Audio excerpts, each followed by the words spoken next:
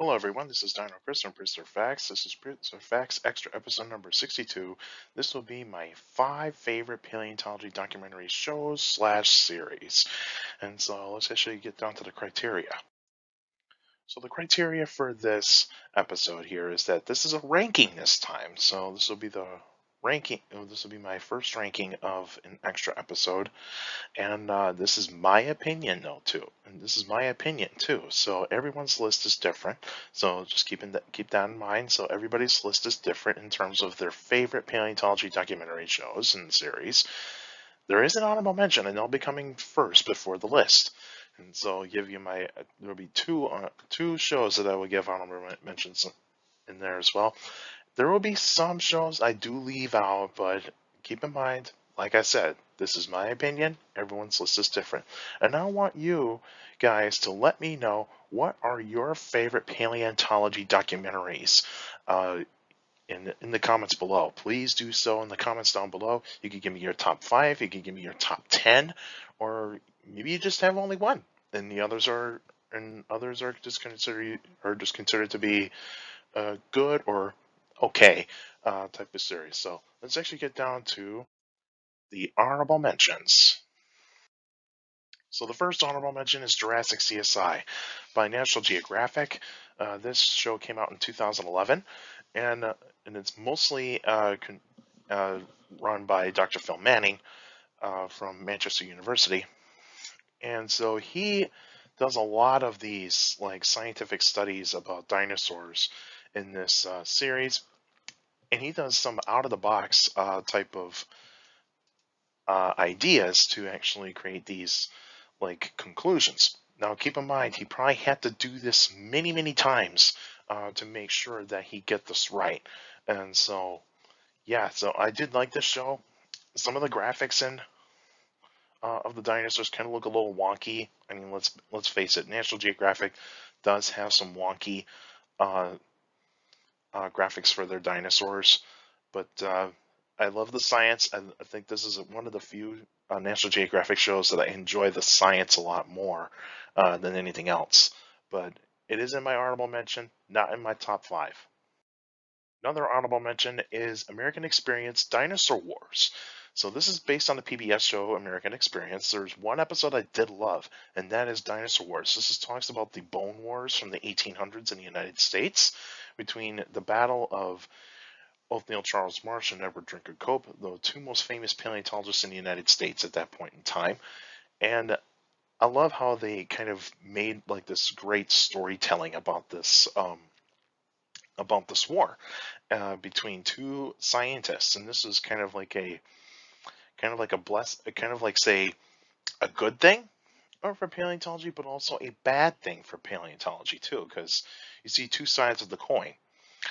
Here is that the good side is that you see these two scientists make incredible discoveries and found numerous different types of species of dinosaurs, reptiles, mammals.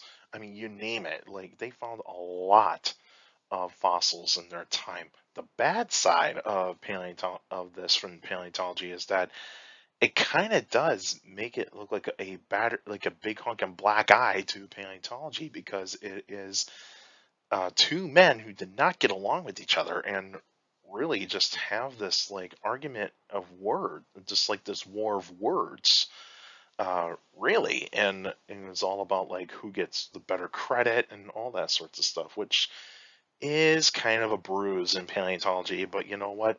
Not all scientists get along, and so this actually explains it, and that explains why these two guys did not get along. But there's a book about the Bone Wars that I am going to read, and I'll do an extra episode, a review about that in the future. And they'll probably happen in 2023, so I'll let you guys know when that will happen, but it'll be in 2023. But yeah, check out that show. You can find it on PBS. It is out there, and also it is available on disc, on DVD. So go check it out, and I highly recommend it. So let's just get started with the list. So my number 5 favorite paleontology documentary is Dinosaur Planet.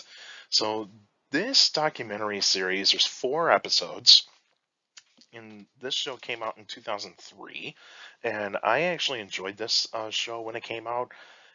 because of the great CGI and also good storytelling too. This is good storytelling um, in terms of how they actually tell how the story goes with like how these animals possibly had lived. The CGI was great in this one. It was done by the Discovery Channel back in the time when Discovery Channel did documentary series way back then, and this was kind of like the last one of the few last times that Discovery Channel did this. Now the narration is by Christian Slater, actor. Now the narration wasn't as great, but it is actually kind of a little bit kind of odd to hear Christian Slater's voice to be in the narration for a paleontology documentary series.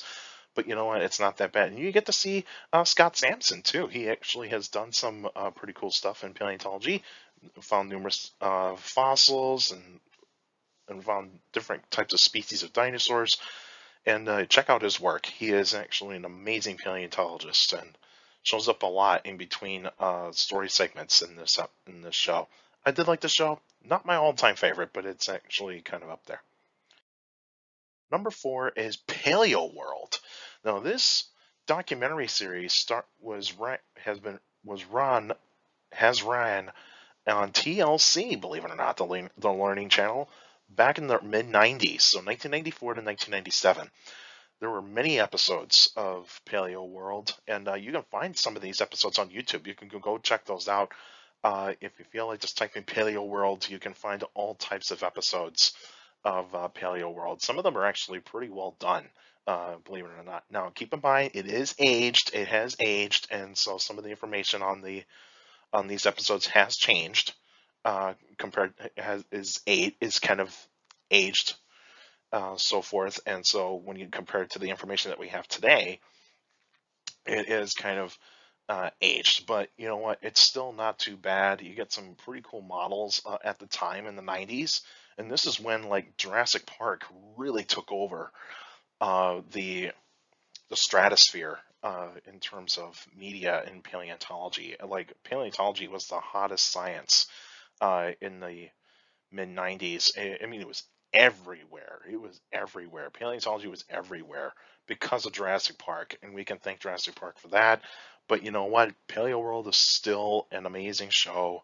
Uh, I I love the narration. The music is fantastic.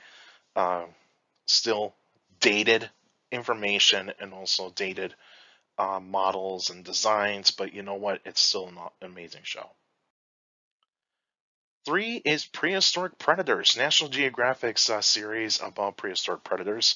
Mostly they do the mammals on this one. They do not talk about dinosaurs. They mainly talk about the mammals. They did a terror bird episode, and also they did a megalodon episode as well. And I hope they continue to do more, but we'll see what happens if they continue to do more. My guess is they probably won't. But yeah, Prehistoric Predators is a really good show. Some of the CGI of the animals does look a little bit kind of kind of odd, but you know what? At the time, it's still kind of not too bad.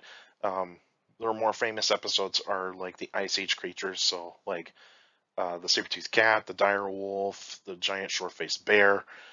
Those were actually the episodes that are more popular of the show. But they also did a hyenodon episode. They did an Archaeotherium or Entelodon episode.